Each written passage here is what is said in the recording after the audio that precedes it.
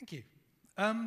Yeah, I mean, it's kind of a speech about booking a tour. It's kind of a speech about what we do at the Rondo and kind of a speech about general stuff. So it might digress a little bit and go into funny areas. So the first thing to address if you've got a tour on the cards or you want to put a show on is, what do theatres look for? What are theatres looking for? Well, I haven't got a clue. I look around at theatres everywhere and look at what they're programming or what they say they want to program, and I just think, well, actually, nobody knows. And if you're a fan of film, you might have heard of the great William Goldman, who's a screenplay writer, and his summation of Hollywood was that same point. Nobody knows anything. Nobody knows what's going to sell.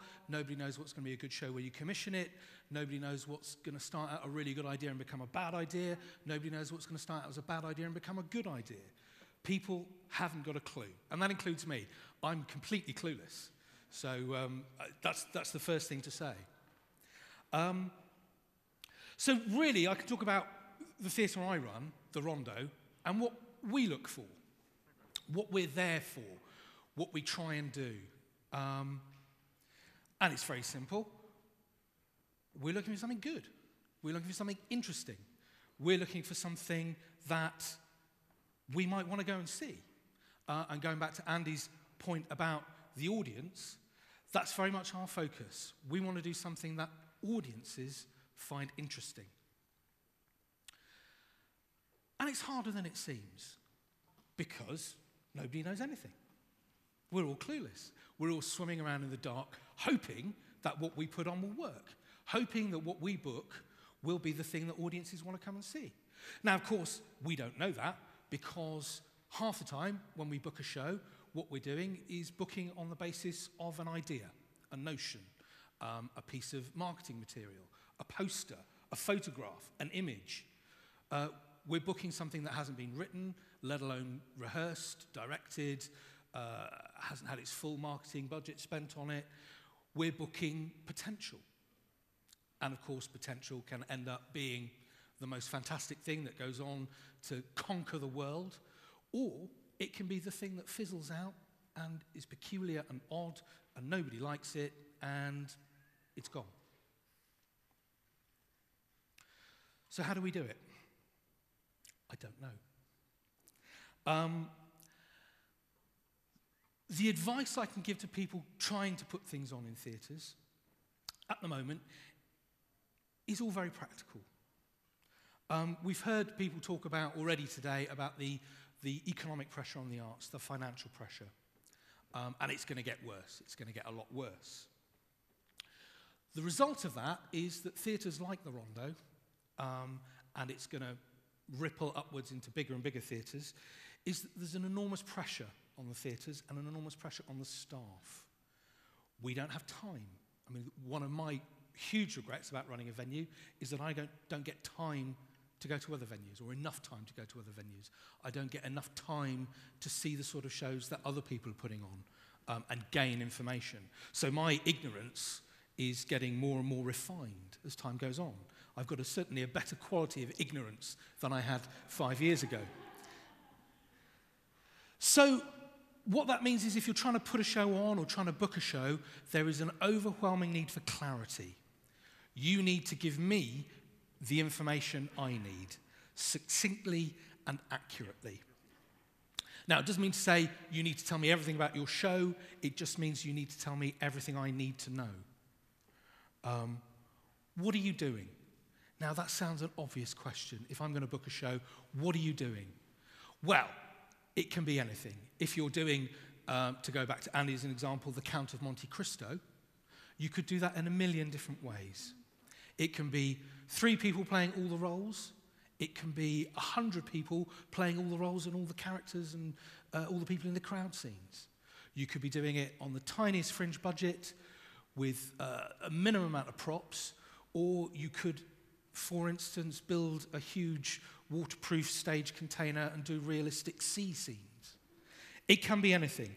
But what you need to tell me as accurately as you can is what it is you're doing. And the other thing is, why are you doing it? What's the reason for doing the show you're doing? Now, it's just me being nosy, really, and again, trying to help refine my level of ignorance. But I like to know why people are doing a show. Is it because you think it's a great commercial idea? Brilliant, absolutely nothing wrong with that.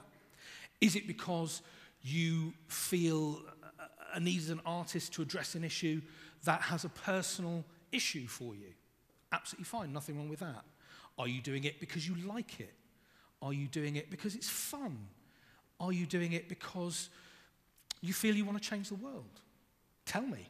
I'd like to know. I'd like to know why you're doing it. The really important one is, when are you doing it? When are you doing it? That is vital for me. If you come to me and say, I'd like to put a show on, I'm doing it next year, that's next to useless. When's it going to be? If you say, I'm doing a show, I'm going to do it next spring, that's a slightly better form of useless, but it's still pretty useless. For me, spring starts in January and ends in the middle of April. That's when my season is. So if you're going to do a show, I need to know I'm touring from the last week of January to the last week of February, and I've already booked up 3 Fridays in that, and I'm going to be in Wales here, I'm going to be in Kent here, and this is the little window I've got of available time that I can come to Bath. That, for me, is brilliant, because then I know, yes, I can fit you in, or no, I can't. I'm not going to waste your time, you're not going to waste mine. Fantastic. Precision is really important. Now, here comes the sketchy bit. The thing I need to know as well, usually, is how are you paying for it? It's really important these days to know that the show's going to go on. Going back a couple of years ago now, I had a spring season that was lovely. Absolutely fantastic spring season. Lots of really interesting theatre companies booked in. The day the brochure came back from the printers, we had 2 companies drop out, and then a 3rd company drop out a couple of days later. It's because they'd applied for Arts Council funding and they hadn't got it. Now, that's awful, and, you know, it happens to everybody. What they hadn't done is told me that their booking was contingent on getting the funding.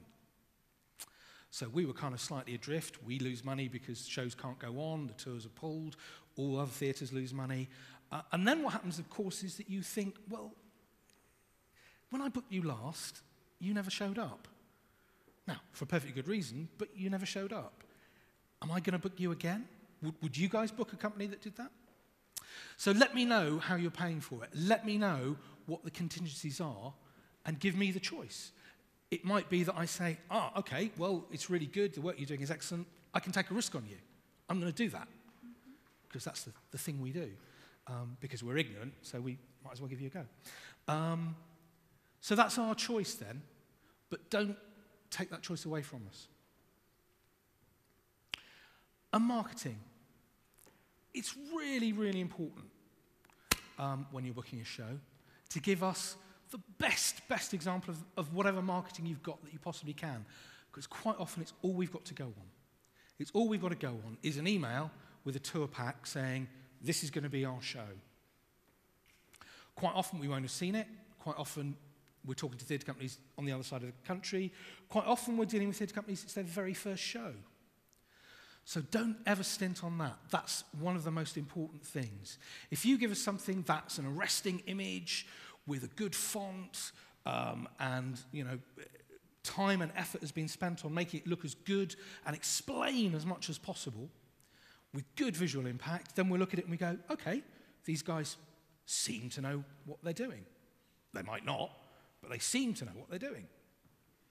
If you give us, you know, if we get through the post a scrappy piece of A4 paper that's had a couple of biro things on and a photo slipped in and maybe a couple of printed off images from Google search, you look at that and you go, it might be the best idea in the world, but you're not giving us the confidence to take a risk on it.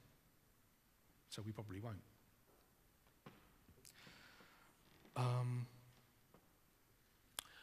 Know where you're going to.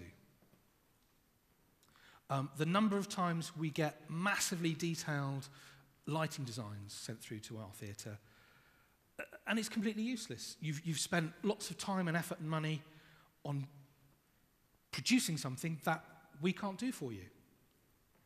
If you're going to the main house of the theatre hall in Bath, brilliant. do all the massive, accurate lighting designs you can. But if you're doing a fringe tour, you've got to know that you've got to be adaptable. You've got to work with what the theatres have. And theatres, especially small-end theatres, have wildly different areas of equipment and bits and pieces that you can play with or can't play with. So know where you're going to. Huge sets, for instance, huge complicated sets that take ages bolted together can look brilliant and can be essential to your artistic vision. But you've got to know that they take time and money. And probably the most important thing of those when you're touring is time. As if you know you've got to come to a venue, spend 4 hours building your set, 2 hours focusing your lights, then do your show, then take it all down at the end of it. You know, at the end of 6 weeks on the road, you're going to be exhausted. And you're going to have drunk all the coffee in the world. So the price of coffee will have gone up. Get organised and book early. Now, it's sometimes a little bit horrible to say, I'm going to start booking now for a tour that's going to go on next autumn, for instance. You're looking a year in advance. But if you book early, if you get to venues early, then you can get a choice of the dates you want. And if you get a choice of the dates you want, it can save you a fortune in petrol. The number of companies we get that say, oh, I was in Kent last night, I'm in Bath tonight, I'm in Aberdeen tomorrow, and Aberystwyth the day after. And it's because they don't have the choice of dates, they've booked a tour, that's what they want to do, brilliant, but they've got to go all over the country in the most zigzag way possible, and that costs a fortune, especially if petrol prices go up halfway through. We did have a theatre company that nearly had to pull their tour because they told us that their petrol bill had gone up 25% from what they'd budgeted. And that can absolutely kill you. Absolutely kill you. The most important thing, though, about booking a tour is booking the next tour. When you get to a venue, the most important thing to think about is the next time you're going to be in that venue. So behave well. Venues are run by overworked, stressed out people like me who get very irritated if you haven't read the contract, if you don't know what we expect of you and what you expect of us, if you don't know what we provide and what we can't provide. So turn up, be nice, talk to people, be willing to be friendly, be willing to be helpful, and know what you have to do, even if it means you have to do things like open a spreadsheet and make a spreadsheet of all your tour dates and do something unarty like that. It's really important to remember that venues are run by people and not by faceless bureaucrats, no matter how much some theatres try and do that sometimes. So the most important thing I can tell you about booking a tour is be nice. That's all I have to say. Thank you.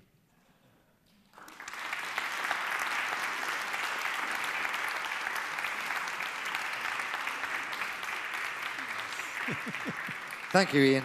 Be nice. That's a lovely motto for life, isn't it? Any questions for Ian at all? Any questions for Ian? Yes, sir, down the front there. We'll just get a microphone to you, but just give us a second. Thank you. Hi, do you have like a general arrangement with theatre companies that come and do shows at the Rondo? Do you always do like a door split, or or is it basically dependent?